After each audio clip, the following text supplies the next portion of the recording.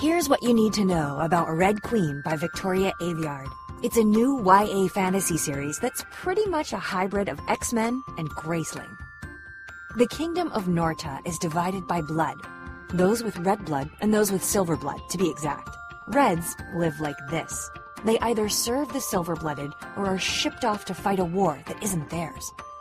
The silvers live like this. They're the elites and get to rule the world because their silver blood gifts them with awesome powers. Powers like telekinesis, super strength, and mind control. And then there's Mare. She has a power no one has ever seen before. And she happens to have red blood. But that means having powers should be impossible. Except, well, she's got them. And the king needs to keep that a secret, because a single drop of blood could wash away the entire system. Will Mare's power be discovered? What will happen if it is? Guess you'll have to read to find out. But be careful. Power is a dangerous game.